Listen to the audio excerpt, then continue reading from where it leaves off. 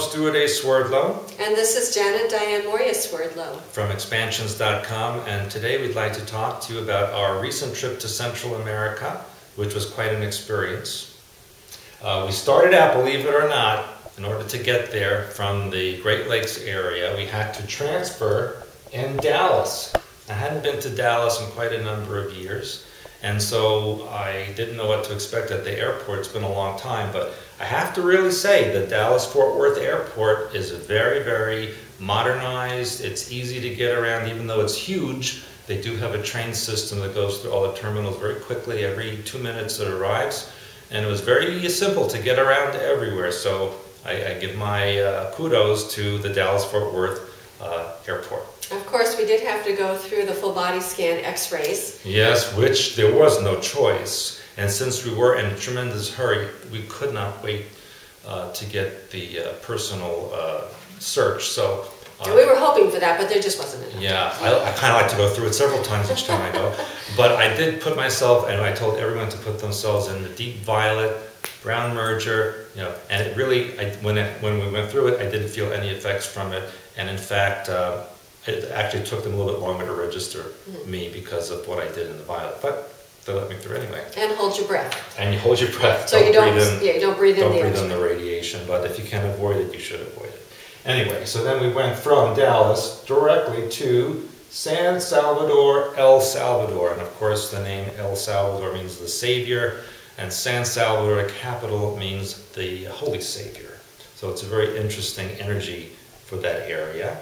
There are 7 countries in Central America, and we learned quite a lot about it. El Salvador, as you know, for 20 years was involved in a terrible civil war between the very strong families that owned the government, kind of right-wing, and opposed to the people who were against the government. They were very left-wing and supported by the communist parties in at the time Soviet Union and even in Nicaragua.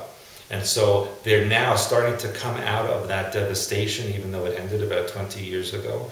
But still, it's a poor country, and it's going to take a bit of time to really develop it to where it should be. Despite being so tiny, El Salvador has the highest population density of any of the Central American countries. There are over 6 million people in El Salvador, and the capital itself has just over 4 million. So the traffic is quite horrendous in San Salvador. And in the city itself, there really isn't that much to see. It is inland. It's surrounded by volcanoes. Some of them are extinct, some of them are not extinct. And what we found out interesting is that if you look at this little coastline off of El Salvador, you can see it's very, very tiny. It's not that much. In fact, it's maybe as long as Long Island. That's how big it is. But off that coastline, German scientists have found 87 volcanoes just off the coast of little El Salvador. And on the main part, on the land of El Salvador, there are 25 volcanoes, 5 of which are active, and a couple of which could go off really at any time. So that was very interesting. And while we were there, there was a 5.8 earthquake, in fact, the day after we arrived, and several people in Guatemala were killed.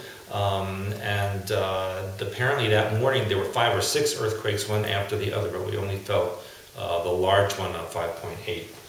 From El Salvador, we drove northwest. Well, actually, from this map, it's kind of directly north, to the border of Guatemala.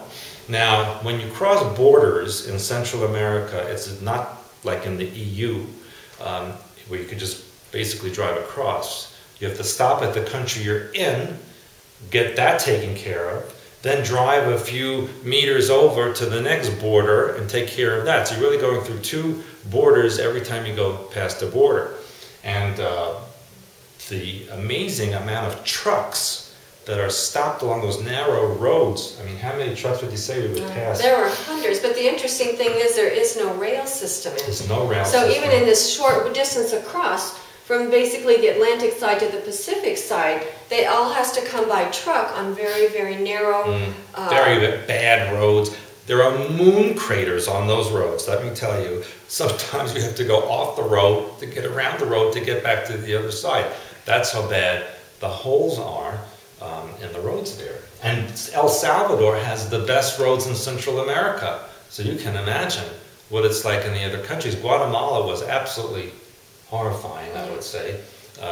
Sometimes there was just mud. Well, the gravel. trucks didn't even have a bridge to cross. The Yeah. bridge, the Well, that was in trucks. Honduras. Yeah, the trucks would just go across the riverbed, but it had rained the night It before. washed away the bridge. That was in Honduras. When we finally got through Guatemala, and we went into Honduras, and we went to the city of Copan, which is a Mayan ruin. There must have been 300-400 trucks lined up along the little tiny narrow roads that we could hardly get through because the bridge had been washed out and the river was high, so they had to wait till the river went down and then they were going to drive across the river. And these truck drivers had been there for days, and they looked like they had been there for days, and some of them were sleeping in hammocks underneath their trucks. Because they had to stay with their cargo, of course. Yeah. And the borders are very heavily patrolled. Very, yes, and they're corrupt, many of them. Luckily, we were fortunate to have a guide who was ex-military and also had worked for CNN along the Pan American Highway, and he knew pretty much all of the border guards in the countries. So he would say to us, give me your passports, you stay here in the car, I'll go take care of it. And he did. He said if we had gone ourselves and given the passports, they would have charged us huge amounts of money just to get through each of the borders. But because they knew him and they trusted him, we got through pretty much. I think one border cost us $3, another one cost $12. Whereas it would have been maybe 10 times that if we had gone ourselves. Very, very, very poor, and you can certainly understand why they do what they do. It was an extremely educational trip to look at these people, but the thing that impressed me the most about all of them is they still worked. They didn't give up. Yeah. You saw people out there creating jobs for themselves, whether it was stopping traffic, helping people buy, working in their fields, making their food. They were not a lazy people. They created their jobs if they didn't have one. And we saw one guy at a road stop in El Salvador dressed as a clown, and he became the traffic light because there was no traffic light at that intersection. So he had no work. So he dressed as a clown every day, and he had a little sign, and he would go and stop and direct traffic, and people would give him tips for that. And that was his job. No matter what we saw, people had something to do. They'd make pupusa and sell it. They would be tour guides, fruit, whatever they could do, they became productive. And I think that is an inspiration to people in the United States and other countries where unemployment is so high and there are no jobs. Theoretically, you can make your own job. I mean, let's look at these people who have nothing and who've created something out of nothing. That's a big inspiration, and it really said something to me and to my children when they saw all of that. So in Honduras, we examined the ruins. Quite frankly, I was not impressed with those Mayan ruins. There was a very bad energy there. I felt like the people who lived in that city, which I think he said at one time had 40,000 people in Mayan times, they were very unhappy and they didn't like where they were.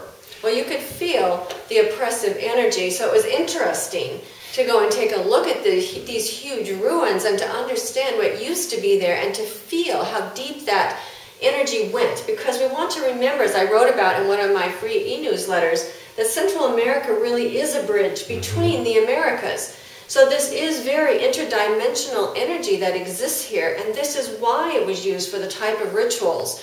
And again, you can use for positive or negative. What we felt and experienced at Copan was definitely negative. Yes. And so it was unsettling. In fact, Stewart and I, the whole way there, we didn't know, none of us said anything, including the other members of our party. But as we were traveling, the closer we got agitated and we got uncomfortable and we got like wanting to look over our shoulders. The minute we were in the car, we turned around the other way, and it was like all of us breathed a collective sigh. And we said, going home, we didn't feel bad. We didn't feel anything. You know, it was like it was a beautiful country. It was a lovely day. Well, actually, it turned out to be horrible rain as we went back into Guatemala. And there was a torrential downpours. And then we found, after we got back to El Salvador, we found out that about 13 people had died in landslides in Guatemala as we were driving through there. So this area, you know, landslides, earthquakes, volcanic eruptions, revolutions, banditos, drug smugglers, there's like everything there that could disturb life and make people miserable, and yet they go on and they circumvent and surpass that. The guide that we were with is his grandfather's 100% Mayan. And this guide also spoke 4 Mayan dialects. And he told us a lot about the Mayan calendar, which I'm kind of learning some of that now, Mayan calendar, and he confirmed everything I have been telling you about the Mayan calendar. Which we'll discuss in the conference in October. We will be discussing what we learned about the Mayan calendar and what it really is saying. And the interesting thing as well about this particular guide was when he was 15 years old, he was conscripted by U.S. forces. Well, he was taken. That's what conscripted means. Yeah, well, sounds too nice. Into the U.S. forces. He was taken, and he was made a weapons specialist by units from Mississippi and Tennessee. So he says that he spoke his American English with a Southern accent, but he really spoke very good American English. And he was held until he was 19 when the war was over. And he said out of 35 people in his unit, only 4 survived. And so you can imagine a 15-year-old being taken from his or her family and made to do these terrible things. That's really amazing that he still has the work ethic. And I said to Stewart, he has every right to hate us as Americans, because it was our government that did this to him. And he lost 2 brothers. He lost 2 brothers. His father was also conscripted. His grandfather was conscripted. They had no choice, he said, but to be apart. Because in those days, you were taken by one side or the other. You know, you didn't have a choice. Whoever came to your village, that's who took you. And so, fortunately or unfortunately, however you look at it, the American side, you know, people think it was the El Salvador government versus the rebels. No, it was not. It was the Americans versus the communists.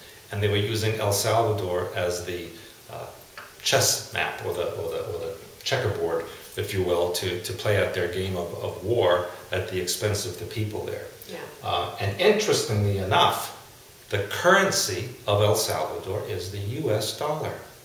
And the same in Honduras, and the same in Costa Rica, and the same in Panama. Isn't that interesting?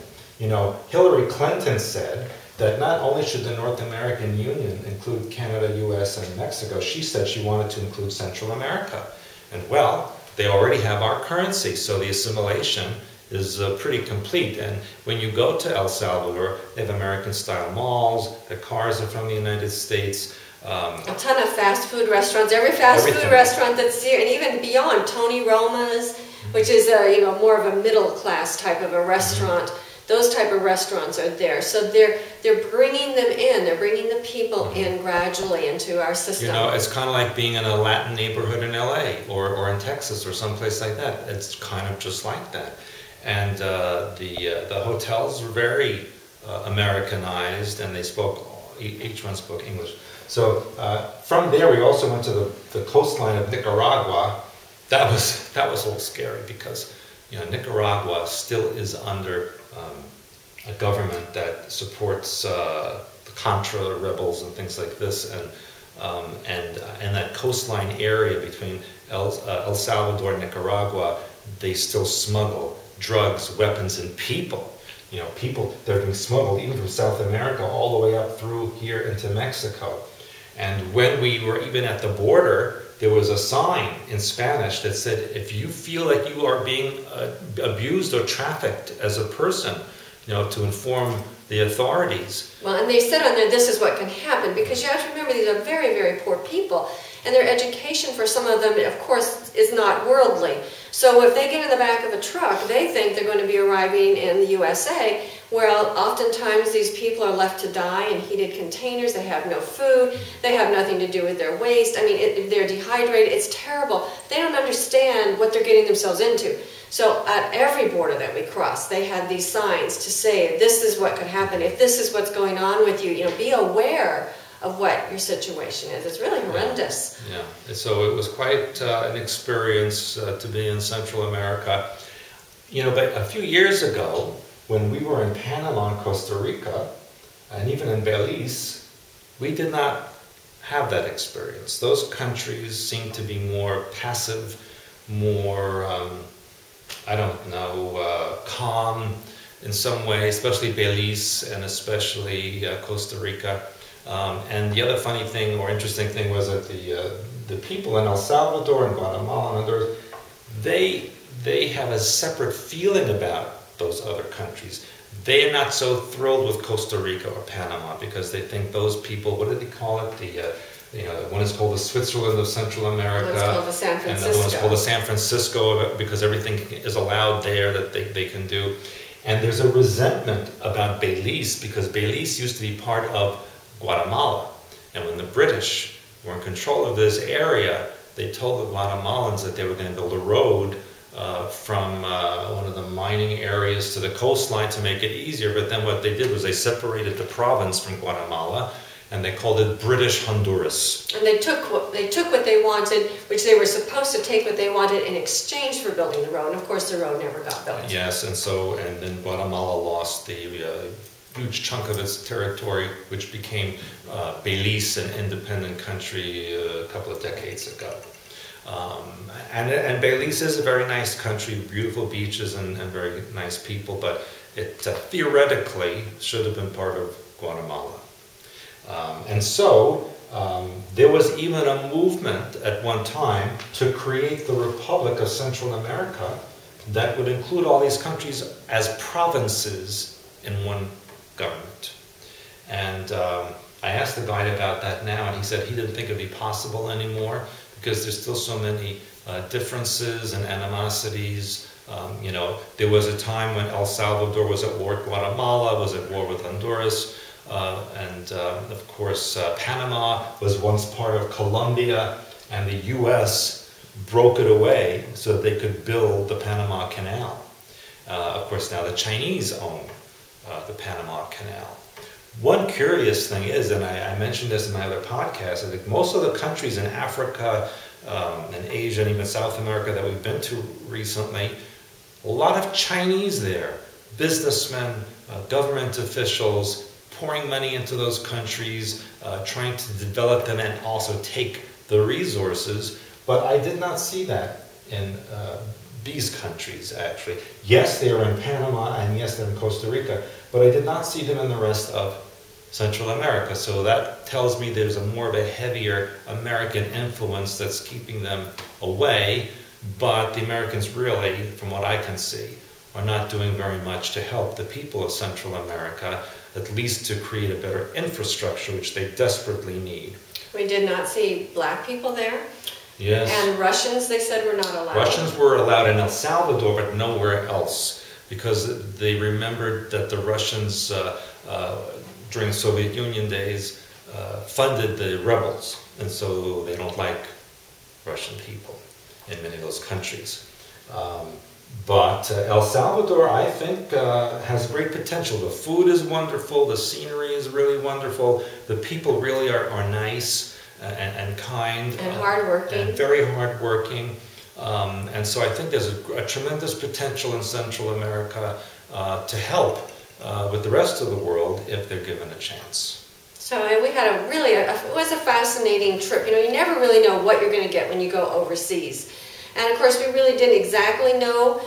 We had clues what we were looking for, but we found it to be extremely educational. We learned a lot. We will be sharing more, deeper facts and figures with you, and exercises and ways to utilize the energies that we tapped into in Central America in our October conference. So we're looking forward to sharing that information on a deeper level with those of you who are attending. And after our conference, we have a very exciting adventure coming up. Why don't you... Well, this is going to be in the Eastern Caribbean, the first 13 days of November, and we're calling it the... Cruising Atlantis. Cruising Atlantis, and of course, what does that mean, Cruising Atlantis? Well, we're going to go to the area in this Eastern Caribbean part where the tectonic plate of Atlantis is rising up. And we're going to tap into that, see what that energy is, how it is affecting the land now, what is it going to do in the future, and how can we use that individually and globally. And we're going to be tapping into our own connections to Atlantis. So because it's a very ancient civilization, because it was very well populated, most likely you have a lifeline or many lifelines in Atlantis area. We do also have the on-world simultaneous existences if you're not able to attend this particular journey with us. We also have off-world simultaneous existence scans, which are also fascinating.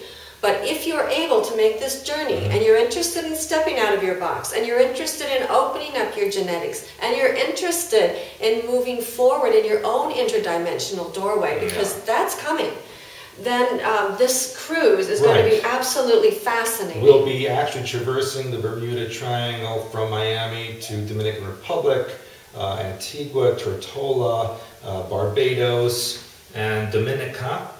And there might be one other one in there. St. Martin's, did you say? St. Martin, yeah. And St. Kitts. And St. Kitts, thank you. Those areas. It will be quite fascinating, actually. We're also going to be swimming with dolphins. Swimming with dolphins and stingrays. Now this is interesting. Tell them why stingrays. Because the stingray has a reptilian energy opposite of the mammalian dolphins. So by swimming with the dolphins and the stingrays in this environment, we will actually be balancing our energies, the reptilian and mammalian sides of ourselves, just by being in that physical energy. So it has some really fascinating things. We will be giving a seminar on board. It's an interactive. As we go and traverse the various activities, as we're on the water, as we're moving through the Bermuda Triangle, we are going to be working actively on opening up any memories, any lifelines that you need now to help you now in your life. Because it's amazing what you can pull forward to explain what's going on, to understand what your blocks are, to move past those blocks, to motivate you, to help you understand the world at large and how you can be a part of it, but not getting sucked into it. So a lot of things. We're going to be releasing mind control patterns, installing positive mind control. A lot of work is going to happen. It's a long trip, and something else very exciting is going to happen because on November 5th, it's Stewart's birthday. Stewart's birthday. So we're going to be celebrating his birthday as well on board. So lots of excitement, lots of new beginnings. Yeah, a surprise. That's what he wants, is a surprise. I forgot it was my birthday. Yeah. So anyway, so that's coming up. So we have our conference, which is great, in just a couple of weeks. We have people coming from all over the world. It's your opportunity to connect with other expansions.com readers. If you want to connect with Stewart and I on a more personal basis, as well as other people, the cruise is going to be fascinating. Every single journey we take, we never really know until we're there because it's in the making. It's happening now. And remember that this is a very critical time. Not only is it the end times, it's the beginning of the staged alien invasion, and it is also the energy of the Kuiper Belt coming through. So, in fact, I just read somewhere that there's energy from Jupiter that's affecting the Elenin comet, which is breaking apart. So we'll be exploring some of that during the October conference as well. Yeah. And the skies, as well as the land, the water, the sea, what's underneath, the dolphins, the stingrays, and we have one day of just lazing on a beach. But it's amazing what you can pick up while you're laying on a beach and snorkeling in the water. So it is really going to be a fascinating, in-depth look at various parts of yourself in a way that you have never explored before. And that's what we do when we journey. We have lots of depths to us, and we know it, and we're going to go into those depths. Positive, negative, neutral, whatever it is, we are finding out about ourselves, and we give you this opportunity to find out about yourself right along with us in a very up-close and personal way. So if you're interested, those of you who want to come along, contact Patricia, events@expansions.com. She has all the details. She will help make your dreams come true, because cruising Atlantis is going to be something we will not be repeating. This is one time only. Come with us if you wanted to join us. Okay, so I think that's all we have for today. We've been busy working on the October seminar that's coming up. So, and many other surprises for the website, so stay tuned and watch. I have a lot of different things that will be put on there. So until next time, this is Stewart A. Swerdlow and Diane Mourglia-Swerdlow for expansions.com. Bye for now.